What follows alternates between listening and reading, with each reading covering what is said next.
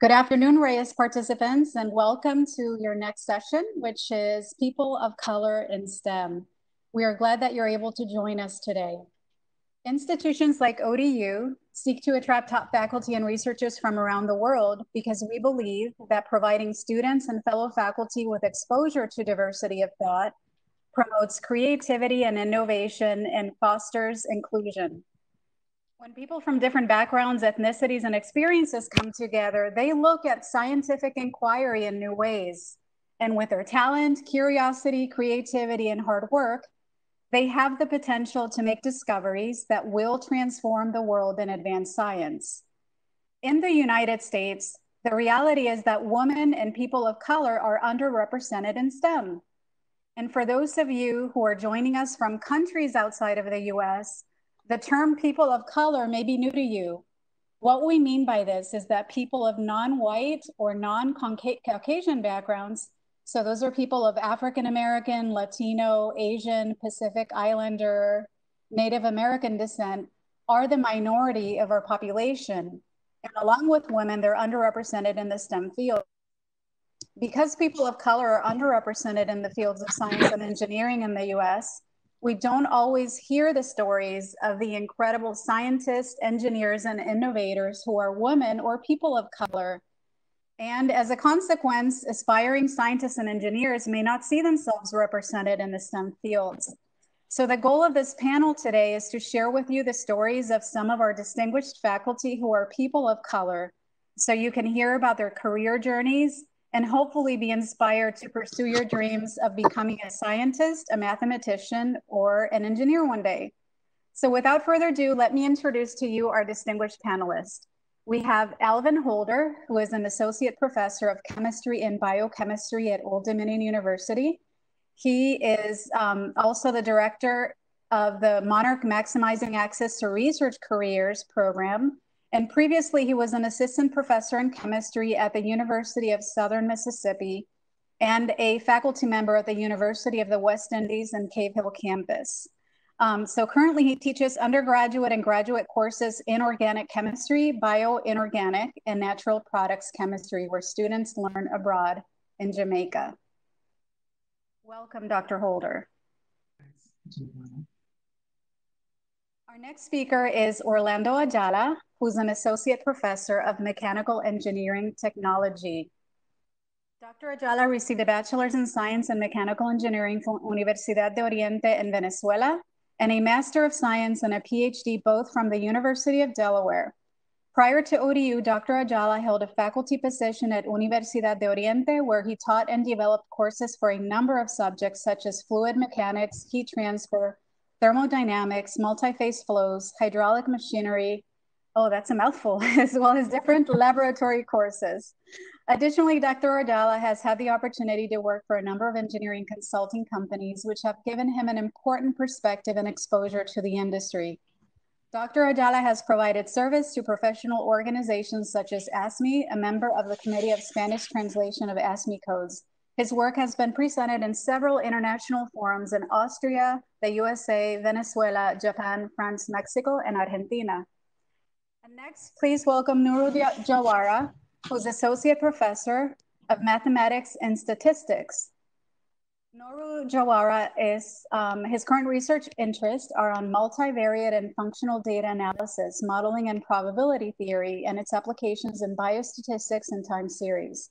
His work applies to discrete choice modeling, spatio-temporal models, and on statistical pattern recognitions using copula. He has been collaborating with researchers in the engineering, health sciences, oceanography, and psychology. Dr. Jawara support is in the statistical design and methodology studies, size power calculations and research activities, and has served as a collaborative investigator on applied grants study implementation. Much of the data analysis and dissemination is through publications, presentations, and mentoring and training of students. And our final panelist is Karina Arcaute. She's a senior lecturer and director of the first-year engineering program at ODU. She also is, she's currently assistant professor of STEM education and professional studies in industrial technology, which is part of the Darden College of Education at ODU. She's teaching in the area of STEM education, medical, agricultural, and biotech. Before this position, she worked for ODU's Office of Research as a grant development specialist and a research coordinator and WMKEX Center for 3D Innovation at the University of Texas at El Paso, Texas. She has 10 years of experience as a user and tester of different additive manufacturing technologies and materials. She has experience working with various rapid prototyping systems, including fused deposition modeling, stereolithography, and electron beam melting. So to help guide our discussion for this panel, I have prepared some questions in advance, which I will be displaying now on your screen. So let me go ahead and do this.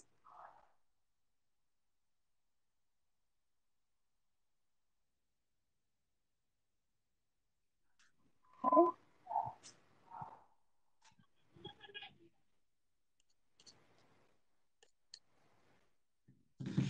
As we hear from our panelists, I encourage you to send me any questions that you have through the chat, and we will answer as many of your questions at the end of the session. So we do look forward to hearing from our live audience today, and I hope you enjoy this session. So why don't we go ahead and get started with our first question for the panel. And that question is, what inspired you to pursue studies in and a career in STEM? Let's start with Alvin. Hi, can you hear me clearly? Yes, thank you. You're not going to believe it, but when I was growing up in Barbados, my mother's first cousin, who had left to go to England for University College in London, he had a chemistry set there. Imagine when I was at primary school, I used to play around with those chemicals. And then when I went to high school, when I was 12, for some strange reason, my mother purchased this chemistry set. I don't know if her cousin saw me playing with the chemicals and so forth. But when I started chemistry in third form, my chemistry teacher, who was from Ireland, Mrs. Shea, who rest in peace, he taught me from the time I was 13 right through to 19, even with O-level chemistry, A-level chemistry. From that point, that excited me. And I remember when I was fourth form, I was watching the sixth former, senior guys perform a titration with potassium permanganate burette and iron 2 in a conical flask. And this guy pointed at me, he's going to be a chemist. And I was just 14, and he put that curse on me. He's now a doctor. And then after that, everything happened, and here I am. And trust me, science was much easier than in history. But I must say, though, I enjoyed it, and I passed, just like how I passed chemistry, I passed Spanish. So Spanish and chemistry were my best subjects. England was my least best subject. But I wish I could have done Spanish as I did chemistry, but we had a choice between the arts and sciences, and I went with the sciences. I could have done medicine, I could have gone to law, but I stuck with chemistry because to me, chemistry was like, I should say, is like scuba diving with finding time you're a baby. Chemistry was in my blood. I have no regrets whatsoever. And when I went to Jamaica, all the lecturers from all over the world, including Prof. Dasgupta, may he rest in peace, from India, these guys would excite you and tell you to do projects as if, oh, we want to do a project on vitamin B12. But in truth, it wasn't vitamin B12, but just to excite you. And those guys from England, all over the world, they really made us enjoy chemistry, that we used to live in a lab and do sports. And they all made us feel welcome, even though we were foreigners in Jamaica. And that love, having good mentors, even mentors from Caltech, even mentors at ODU, really, really, really cemented my career in chemistry. Well, thank you for sharing your beautiful story. And what a great way now that you, as an adult, have an opportunity then to inspire a future generation of chemists, just like you were inspired by some mentors. And what about you, Karina? What inspired you to pursue a career in STEM? Was a science, sorry, my parents, my mom was a science teacher. And although after she got married and had kids, she was not formally working. She was always tutoring kids while she was helping us doing homework. And my dad is an engineer. So I guess I'm an engineer and I'm also teaching. So it's from both of them. He was always problem solving. He was repairing at home things. And I was his helper. And I want to say like all of my sisters were, but I mean, I was the main assistant. And I guess my uncle, he is a chemical engineer, and I thought he was the smartest and the funniest person in the world, and I wanted to be like him. So that's what I went to pursue my undergrad in chemical engineering. That's wonderful. And, I think everybody has a favorite uncle out there, right? So you never know, it could be a teacher that inspired you. It could be it could be a neighbor. It could be somebody you met, or it could also be one of your relatives. And now for our second question, which is, what do you think are some of the most pressing issues of diversity and inclusion in your field?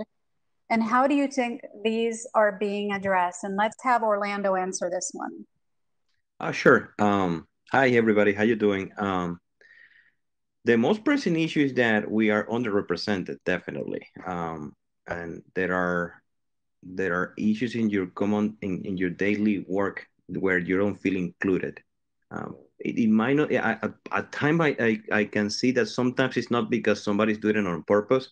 It's just they're used to not to deal with other people. So it's not like they had their fault. It's the way they grew up. They were the way they were raised. That's what they see. That's why they saw, and they continue doing that. So they're not doing it on purpose.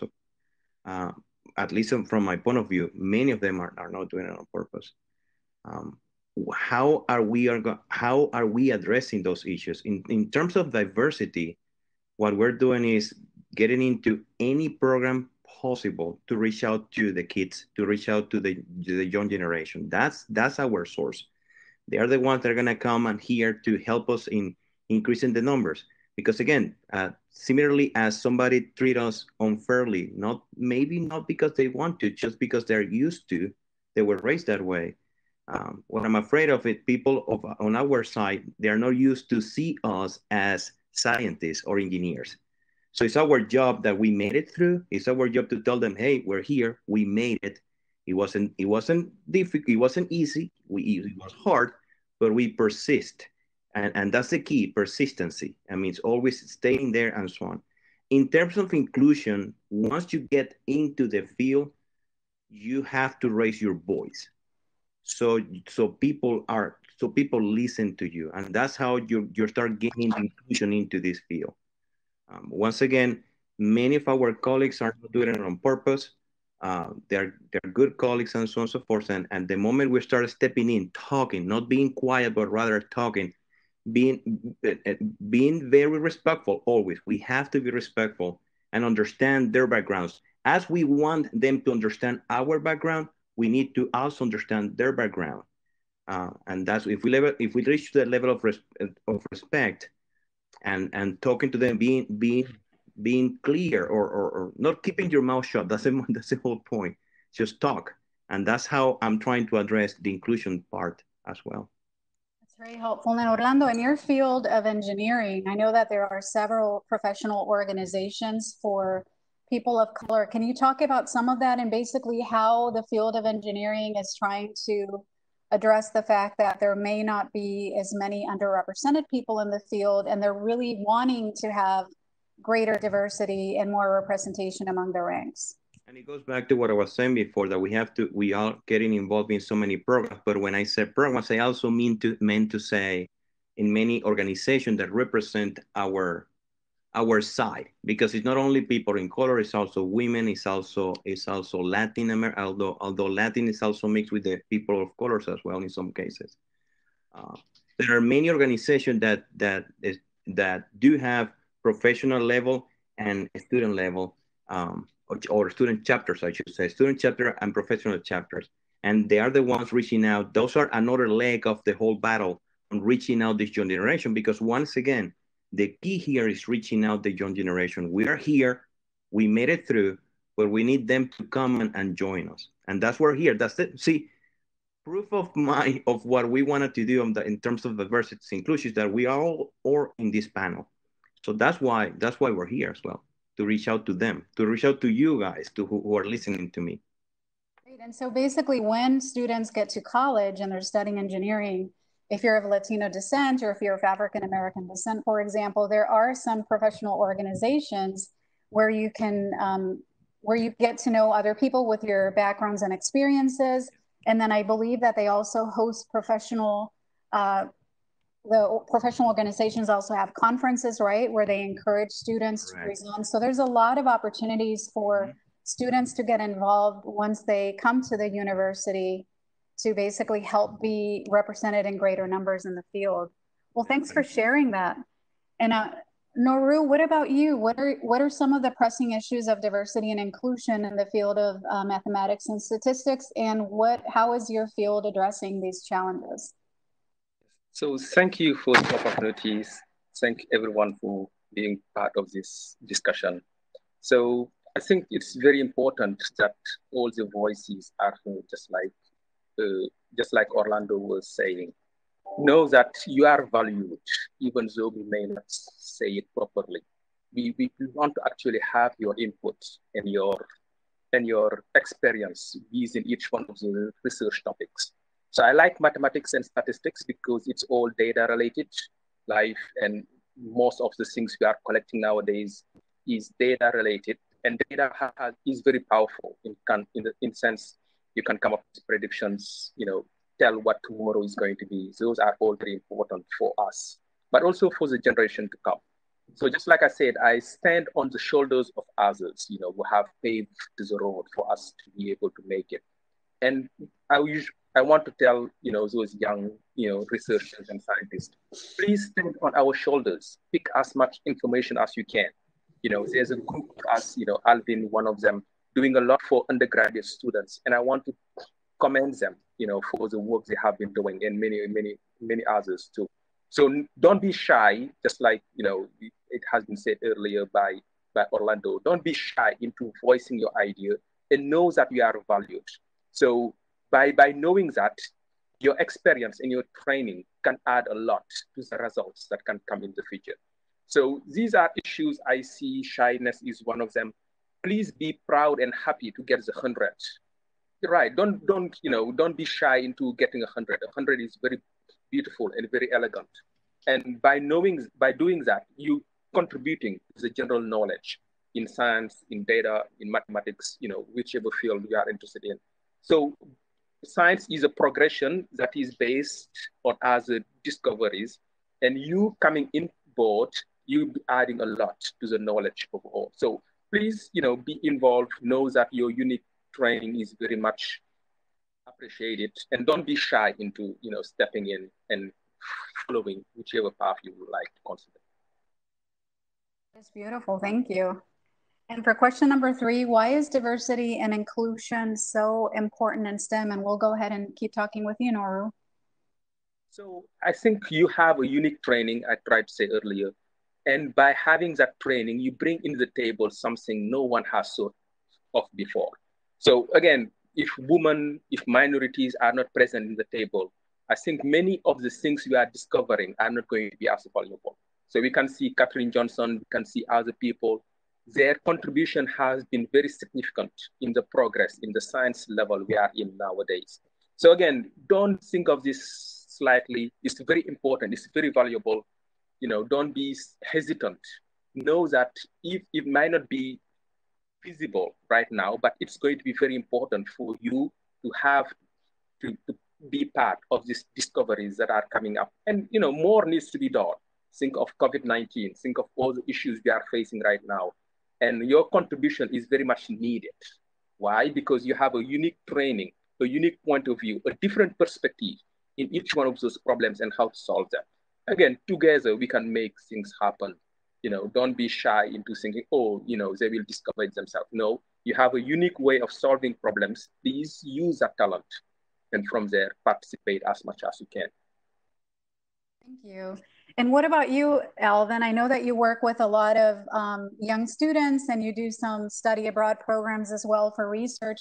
Why is diversity and inclusion so important in STEM? And it's one of the things that you're dedicated to improving and enhancing. What is so important about diversity and inclusion in this area? Well, I'll put the analogy, thanks for that question. I'll put the analogy, many of you guys are familiar that we in the West Indies play cricket.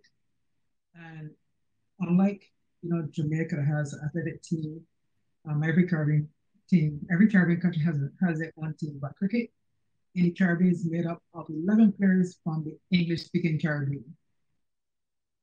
We have different accents, we have different cooking, different cultures, even though in the Caribbean, we speak different. Like Trinidadian speakers sing songs. So imagine those players are playing, it can be a lot of confusion, but all of them contribute with their talent.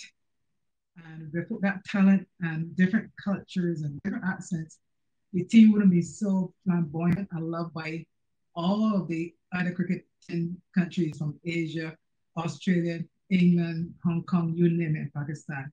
So we have diversity. Guess what you bring? You bring more talent, excellent ideas.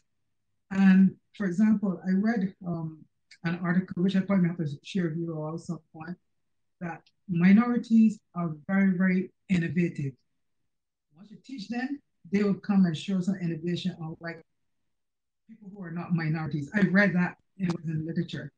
And to be honest, when I left Barbados, where we have, let's say, about 2% of our population is, of course, European descent.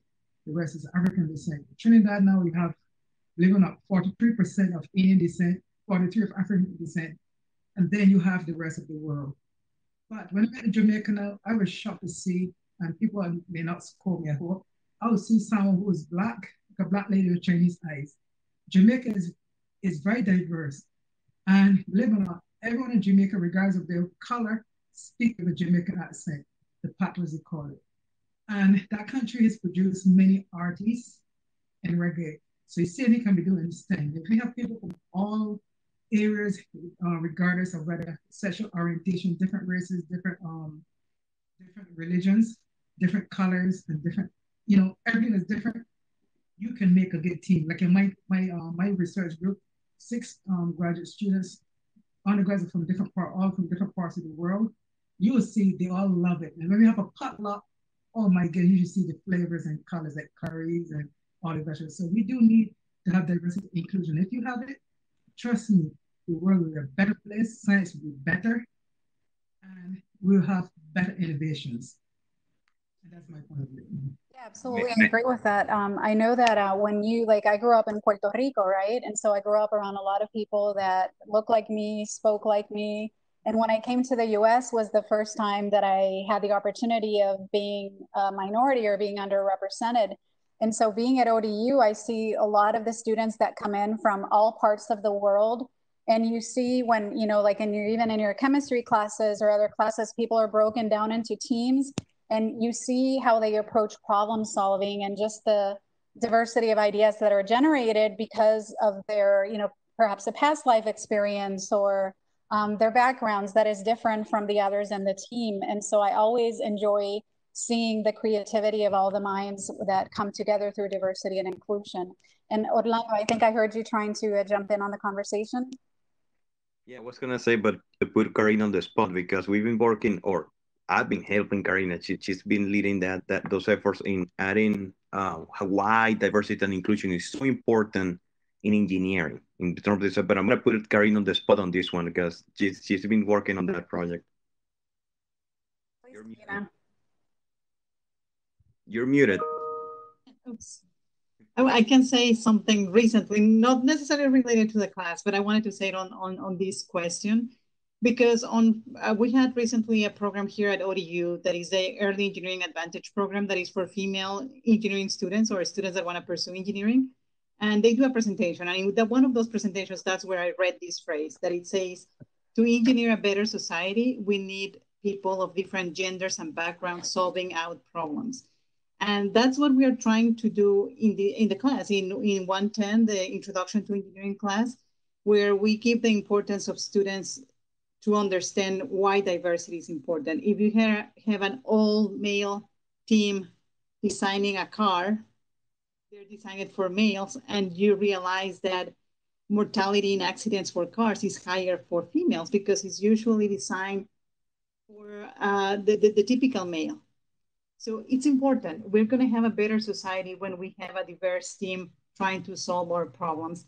And when we see the perspective that someone different to us brings to the table, we are better able to come up with solutions, and these solutions are going to be better. So it's not only the process that is being improved by diversity, but also the product of that that we can come up with. when I was for that. when I was at Southern Mississippi, I was shocked to see the minorities and the non-minorities sitting separately. When we took those students to Jamaica and study abroad, and students from, let's say, Wisconsin, Madison, the students in the North used to tease the students in the South about their accent. And this is within the first days. And this is, we were there for 16 days. And as soon as like day 4, when we had a project of painting a primary school or a family clinic, family planning clinic, we were surprised to see they're all interrelated and did the paint job. Accents were forgotten and they all became good friends.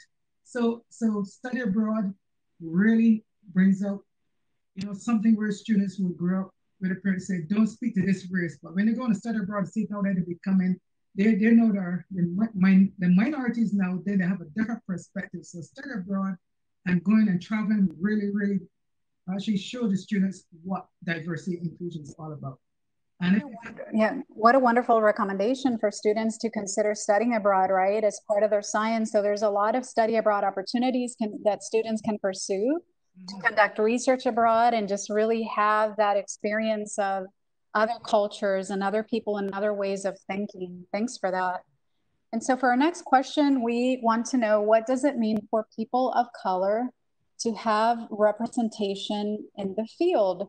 And how has being a minority in your field shaped you? So for this one, Karina, can you take this one on? Sure. So when I was young, I have to be completely honest, I was clueless about this. I mean, I was lucky enough that the field I chose for my undergrad was not a majority male field. So I studied chemical engineering and it was half and half. And actually in my senior years or junior, they were majority female. So I didn't see that underrepresentation, I guess, in terms of gender. When I went to work on, there were few females, but I thought that as normal. Other majors, in my cohort, like in mechanical engineering, that cohort was so surprising because it was the first time that there were 3 girls in a class of 70. And in electrical engineering, there were 2. So like, there are more women in the whole school of engineering, except for chemical engineering, that was majority or well divided, I want to say. When I went to my graduate degrees, that was when I noticed, because my graduate degrees are in mechanical engineering and material sciences, and mechanical engineering is mainly male. That was when I started noticing things, but I still saw that as normal. And I went to the University of Texas at El Paso for my graduate degrees, which is a Hispanic serving institution. So I didn't see that issue regarding race. So I was kind of like clueless and protected in a way, but I guess it was through blissful ignorance that, in a way, didn't shape me, but protected me. And I was mature enough that when I grew up, like it wasn't until I moved to a not a Hispanic serving institution when I started noticing these issues. Or where I'm a professor in engineering and I see that only 70% of our students are female. And because ODU has mainly the male majority fields like mechanical engineering or electrical or civil. Civil engineering right now is the one that has more females. But now it's when I'm starting to notice more things and I can be more involved in this, being more of a role model, being more actively participating in events that can help attract minorities, not only females, but Hispanics. So in a way, when I was young, I was going to say I was clueless and that protected me. And now that I'm more mature, I understand these issues and I see them with a different lens. And it's interesting to see how those experiences shaped you to who you are today. And now you're actually doing work to attract students of color also into the STEM field. And what about you, Noru?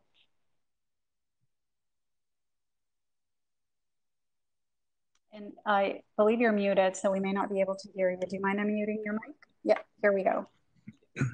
So I think, I usually think that media doesn't do a good job in portraying the contribution of minorities. And again, I would not rely on media, but know that there are, some some links. One of them is that, minorities are gifted.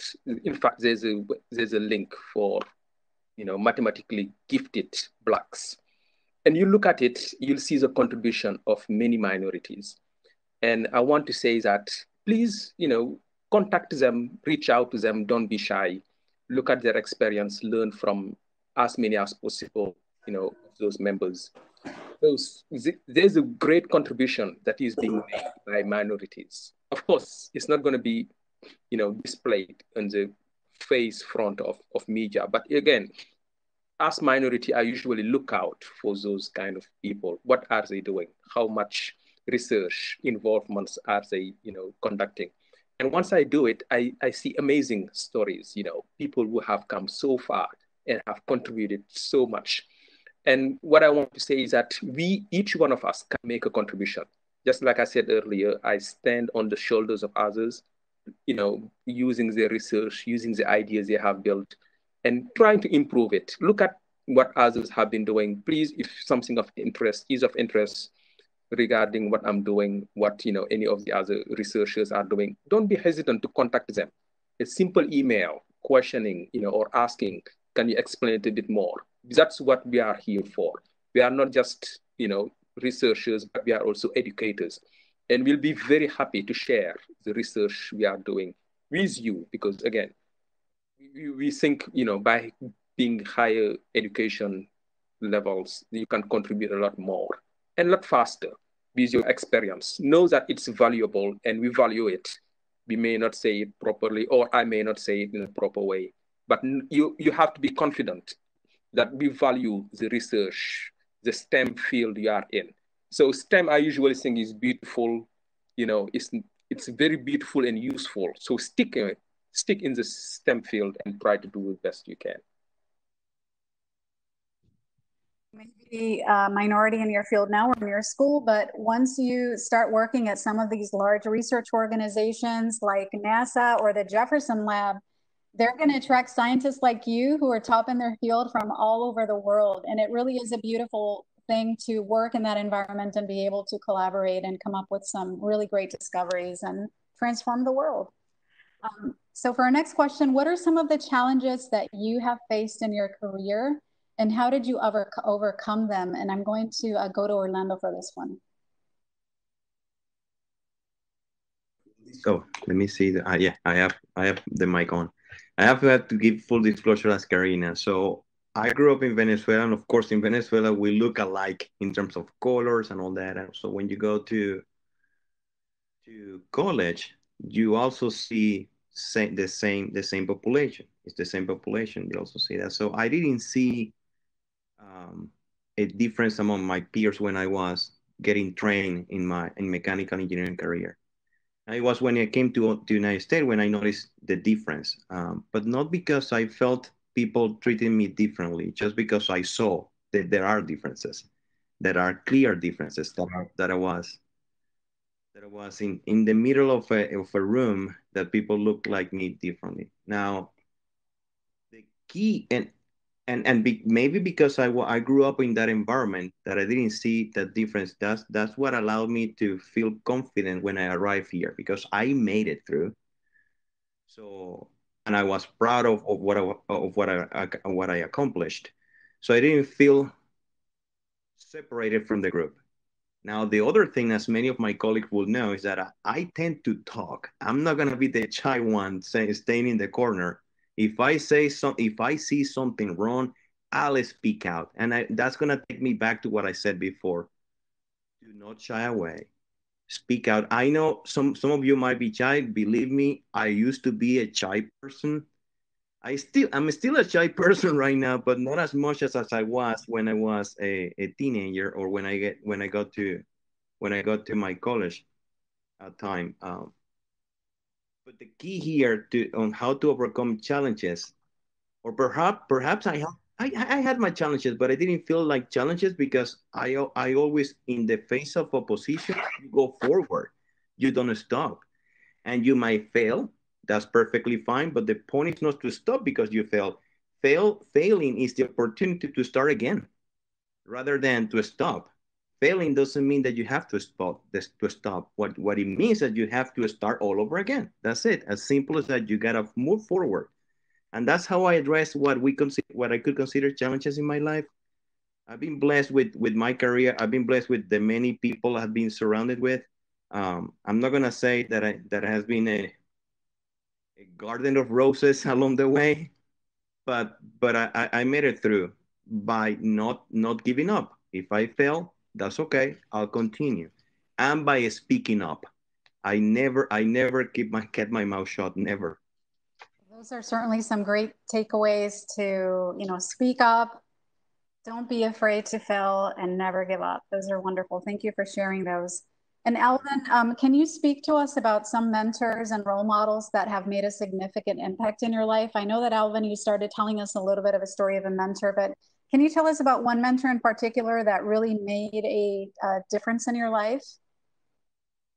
Oh, I had a lot, but I would say Mr.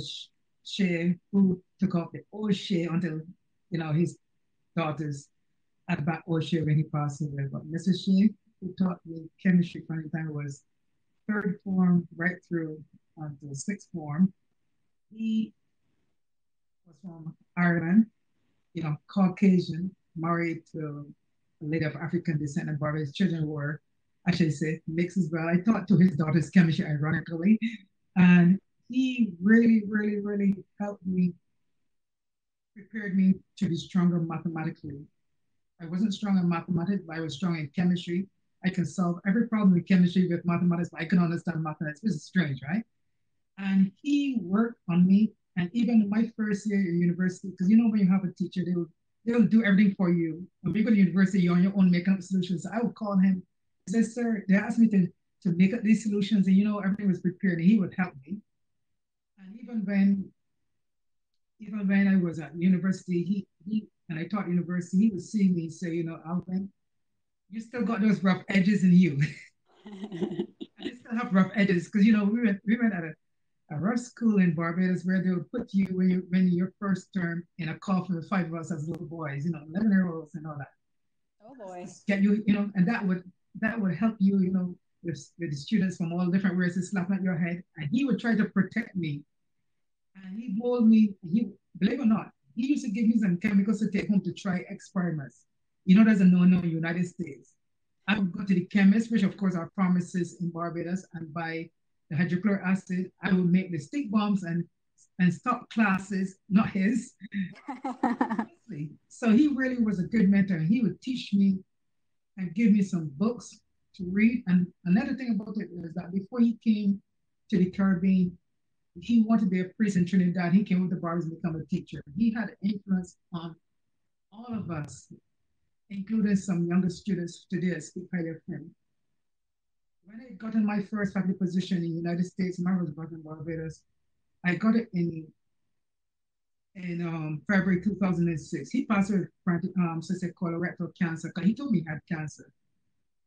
I sent back my periodic tithe to his daughter so that they can bury him with it.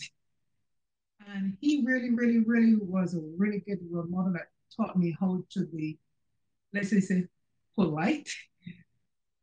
Culture be that I wouldn't be like a big bull in a Chinese store, rough edges. And he really made an influence. And to be honest, I wouldn't have known chemistry without him. And then his other teacher who taught me organic chemistry, who taught us about how to treat ladies while he was teaching chemistry. So those two were like always one. One was a Rastafarian, one was a Caucasian, and they helped me. I would speak about Mrs. Shea being the more influential of the two. Well, that's great. Thanks for sharing those stories. And it sounds like all of us could use mentors like that, right? That really help you, right? Strengthen in the subject areas where maybe perhaps you're not as strong. And then also encourage you to not give up. And then at the end, also, if they see something that maybe you need direction on, they're not afraid to call you and say, hey, listen, you should perhaps work better on this. And just knowing that they're always there for you no matter what level of your career you're in. So thanks for sharing that. Especially like a coach too, because mentors who are really good would tell you like it is. People, everywhere here in the United States, people don't like you to tell them directly. But me, I love when people tell me when weaknesses, I can correct them. And that's how they are the being. They weren't afraid to speak their minds because they meant good. That's right. And so I have more than one mentor, I should say. Many mentors. And now you're a mentor to students too. So see how you've been able to pass on that legacy too. So for question 7, I'd like to go back to Noru. And what is one piece of practical advice that you would give to your old self that is someone first starting out? So try to think back of when you were first starting out to the age of some of the attendees that we have joining us from around the globe today. And they're, may not know right now, like maybe they want to study in your field, but they're not sure if they're able to, or, maybe they're doubting themselves. So what is a piece of practical advice that you would give to your old self if you can look back and knowing the things that you know now in your career?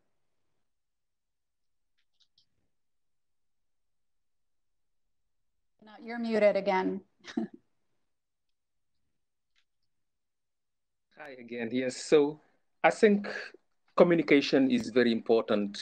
Know what you want and stick to it. There's a pleasure in doing science. It will come along the way.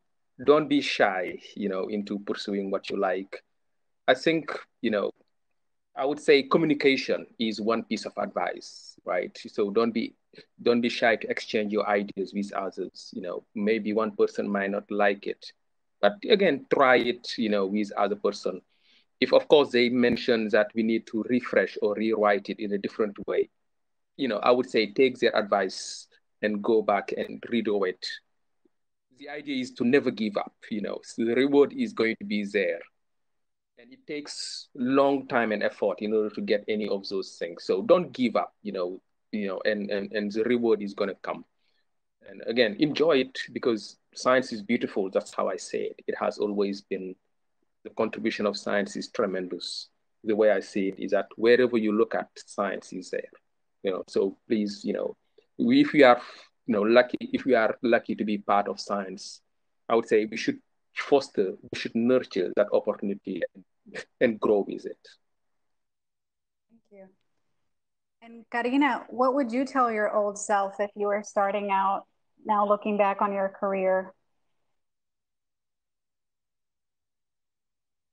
I guess related to being a minority, I would say that to always be proud of my background, of your background, and understand that sometimes rude actions from others or comments from others are it's not personal. It's a reflection of the other person most of the time. I mean, if you do something that you take responsibility of what you do, but something that is out of context, it's not about you. Don't take anything personal with respect to that. In the other practical advice, again, I will say the same as Naru. Communication is very important. So it's important to learn how to communicate with others and with everybody with different backgrounds, different levels. So that's something really important. And looking back at all your career, if you look at your young self and trying to inspire others who are watching this broadcast, what would you tell those young people? What is some career advice that you would have for them if you were just starting all over again? I will say that be fearless, or don't be shy to overcome your fears, because you're always going to be afraid of something, afraid of making a mistake or afraid of reaching out to other people. Do it even if you're afraid of what may happen. What may happen, maybe things turn out okay. So have a positive attitude about overcoming those fears, about reaching out to others. I think at the end, good things happen. You just have to get things moving. I really like what you said, because sometimes when people criticize you, right, it might be more of a reflection of them on you. And so it's hard to hear the words, oh, don't take it personally, right? Because it feels like somebody's making a personal statement about you. But the reality is that you need to, try to continue and moving ahead, because you may have a difficult time in school right now, right? Or in your high school. There might be people that are different from you and may make comments to you, but know that if you keep studying hard and if you keep looking for opportunities to do research, or even contacting researchers like the panelists that you have on right now or faculty members, they're there to help you, to listen to you, and to help guide you. And so you're really not alone. That's one advice that I would have, right? You're not alone, and you can be inspired to be like the panelists and overcome difficulties and know that in the end, you might end up having a wonderful career in STEM. And so, like you said, be fearless and just kind of keep going. Don't let what people tell you that you can or can't do stop you, because in the end, with hard work and with perseverance, you can accomplish a lot of greatness. Yes, as Orlando said, persistence is also very important in STEM. It sure is. And for our next question, we have what support systems are needed in your field to support and retain more people of color? And so, Alvin, what are your thoughts on this? In the field of chemistry, what are some support systems that you think are needed in order to retain more people of color? For example, do you think that there should be more opportunities for internships or for grants that help fund research? What are some of the ideas that you have for support systems? That's a good question. I think the more important is that you really need just like the MARC program. There's one called STEM for freshmen and sophomores. The market, which is going to become REYES for juniors and seniors. They have GREYES, which are more for graduate students. And before, I should say PhD students, and then there's one called for masters, which is called Bridges to the Doctorate. And there's one that students, when they're just graduate as a senior, there's something called postbaccalaureate sessions where you can do research for 2 years to prepare for grad school. And then there's one called IATA, which is more for grad students who then want to become postdoctoral fellows to be trained to be faculty. But I think that the support system should be started from the upper administration, the president and the provost, and the dean of each colleges, where they should have a set of money set aside for, even if you can't get the grants, you should put aside that money for training minorities. And when I say minorities, I will include underrepresented students too, just not minorities too, because they're classified as well. And most of those students who are disabled, I noticed that we don't have a lot of students who are, deaf and blind here at ODU. Like, for example, Rochester Institute of Technology, they have a Gallaudet science program there for students who are deaf. And University of Delaware, they have a summer RU for students who are disabled. So I think is that we need to have that. We need to have, like in Mrs. Lisa Mays, the CHIP program. The CHIP is very important. And I will say too is that we should have, like, I know we don't have a lot of endowments, but we should have some special money certified for postdoctoral fellows who are minorities, where they can come and do cutting-edge research and prepare them for them. Because more important is that we need more minorities in the STEM at ODU. I understand now there's 7% of us who are African descent here at ODU. That is not good. And then we have nearly probably 7% that are Hispanic, and American Indians probably less than 1%. That is not good. But more important is that the support system is needed to have people who are collegiate and not downplay us. We have the same brain, we breathe the same oxygen, and that we should be treated with respect the same as someone who is not a minority. And that is very important, is that we should be heard, and that when we speak, we should be listened to and not cut short. So respect is one of the most important things, to treat everyone equally. Even the students too. Don't downgrade the students. Even if they get a 2.5 GPA or below 3, we should do everything to build them up.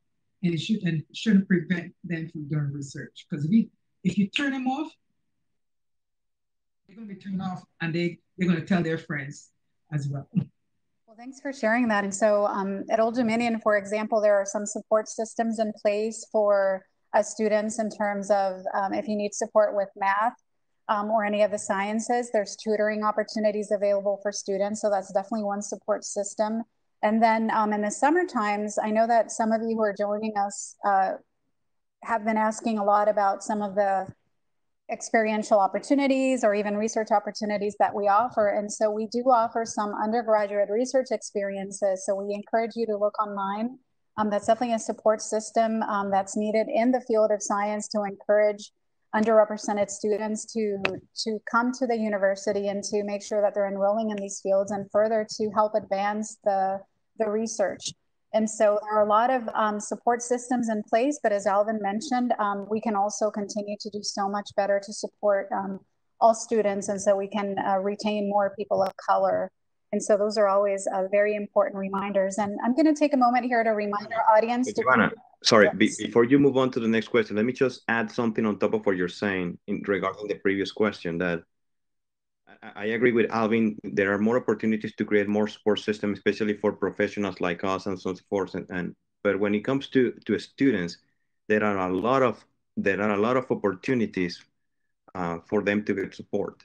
What happens is that they don't know about them. Exactly. And that will take me back to what I was saying before, is speak out. And I maybe perhaps I made a mistake saying before, don't be shy. I shouldn't say that, because when I was shy, period. It's not like, oh, I'm gonna turn my switch to the non-shy person today. That's not gonna happen. If you are a shy person, that's okay. That is perfectly fine.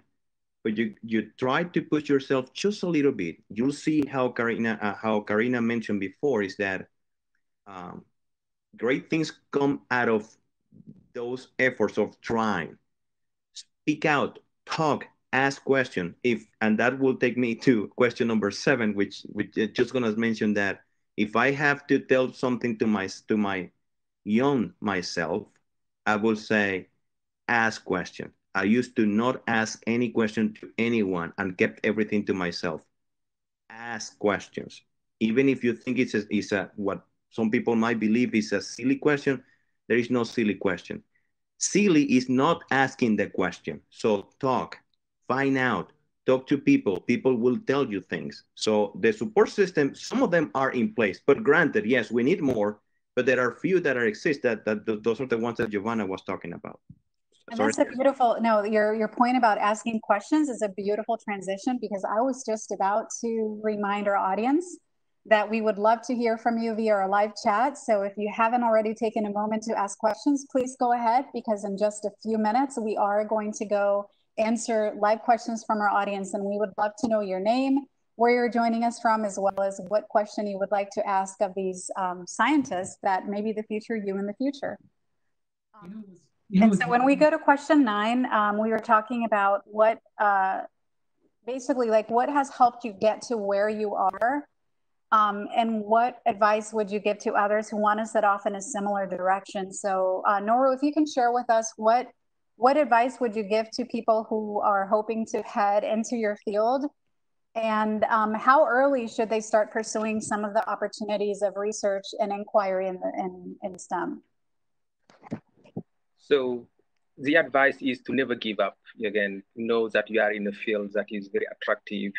You can make a very great, impact, not only to your community, but to the whole world.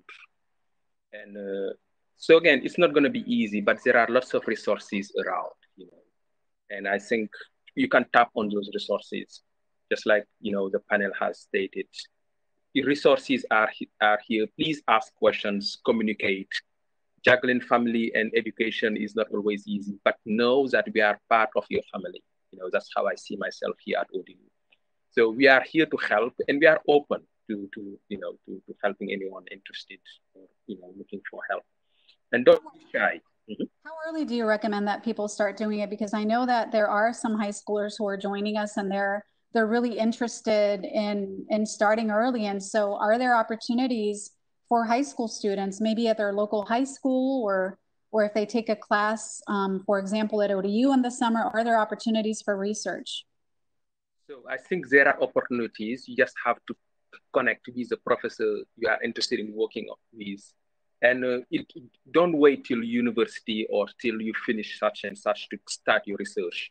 As long as you have something of interest, communicate it with, the interested persons, and the group can be starting, and you can produce some work. Yes. When it was at primary school, the days where we didn't have television, but there was something called rediffusion, cable radio. There was something called science for juniors. We were introduced this long before we were 9. Science for juniors, and they used to mix up things to, children love. They're very inquisitive. We'll take the tadpoles and see them grow into frogs. We'll catch the butterflies and put them in the spider's web. You know what happened then. But before it was for, my granduncle used to clean the pigsty. I would be around him all the time. He used to work on the plantation. He used to say, "Why do you keep asking me a lot of questions? You're going to be a lawyer." So being inquisitive. If you got people who love an inquisitive child and give them what they want, they'll love it. But we do have a system where we help high school students from Granby High School, and we brought them in one time to extract DNA from strawberries. When it was in Mississippi, we brought in the high school students, and we had them to make juice, electricity from sunlight using the blackberries and some tin dioxide, and make those things. They were amazed. And you can do that to excite these students from primary school, even by the time they're 2. Show them color changes, with the dyes from cabbage. Show them color changes or separate chlorophyll from using chromatography, just a filter paper by some leaves, and they will be inquisitive and show them how tadpoles can become frogs. Nice. That's a wonderful story. And so we are starting to get some questions from our live audience. And so we have 2 questions from students in Puerto Rico. The first is, what advice do you have for raising your voice? And I believe, Orlando, you were the one who talked about the importance of raising your voice. What is some advice you have for students? I have the mic on. So the most important thing is to realize when you're a shy person, that's the one part that it will stop you a little bit. But again, I'll come back to what I said before and what Karina mentioned. Great things comes out after you push yourself. I remember one of the biggest challenges that I have is when I came to United States. I was freaking out the whole trip. And I remember when my dad took me to the airport, I was the whole time muted, didn't talk to anyone. But yet, it wasn't like I was gonna say, no, I'm not gonna do it. I decided not to stop. I continued. So going back to your question, I believe one of the things that stop many of us is being shy. And you start realizing that you're not that shy once you start speaking out. Just try yourself. Try one time. Don't push yourself too hard, because I know it's difficult. Like I told you years ago, I used to be a shy person to the point that I never asked a question. But see, you just take one step at a time. Don't rush it, because you're not gonna be the speaker to 100 people in front of you. You'll be just talking to one person. Take one step at a time. Try, and you'll succeed. And if it's something that you're hoping to do, you could always try practicing in front of your family or one of your friends, and then you take that courage and do it in a larger group and present. And I see Alvin is wanting to also answer this question. When it was in 6th form, we went to a different school called Privet Street. The students from different schools would come to Grants Privet Week. And I went to this school, and there's this young lady who was born in England. You know how those English girls speak with English accent, speak like the Queen. And she told me one time, "Listen, I know you're shy. Look at me in the eyes and talk." And from that point, a lady just told me, a female student told me, "Just stop it. If you like me, tell me you like me." And from that point, I just changed my shy person. So always have someone who can point out to you and just channel you, whether they're younger or older than you or whatever sex or whatever they are. Thank you for that. And then we have a question, Noru. I was hoping that maybe you can chime in and help us. And that is what are some scholarships that might be available to students wanting to study in STEM? So ODU has many scholarships, especially for undergraduates too. And the federal government, US, the US has lots of scholarship available. And I usually think that your hard work is the best scholarship you can give to anyone, to yourselves. So I grew up in Senegal, and being top of the students is actually very, very rewarding, because people will notice you even though you might not see the value you are bringing. So keep working hard and give it your 110% best. The reward is gonna come. So I, of course, got the support of my family, my uncle, you know, so all of them participate greatly in my success. But I cannot, you know, and I have to value also the support I receive from many other professors, and you know, so some of them are colleagues now, and just like I said, they are still mentors to me. I still can't reach out to them and see. But please remember, you know, you have resources, especially at ODU, available for minorities. Please communicate your issues, whatever they may be, and know that getting 100 is actually very elegant, especially in science.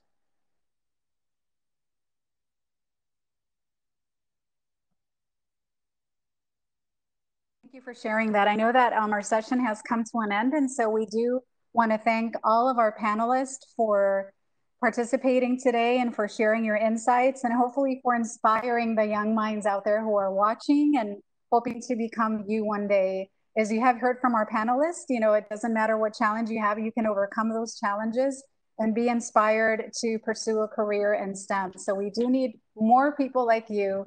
And I hope that through the REYES program and all the sessions and the panel today that you are inspired to continue doing what you're doing, continue being curious, and one day you might make that wonderful discovery for yourself. And so I do, before we part, I do want to again thank all of our distinguished panelists for taking your time to talk with us today. And for those of you that we are not able to answer your questions, we will be sure to post some question and answers to our site.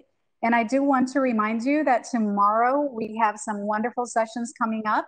We have the ODU dubbed in Spanish, sin subtítulos, at 2 o'clock.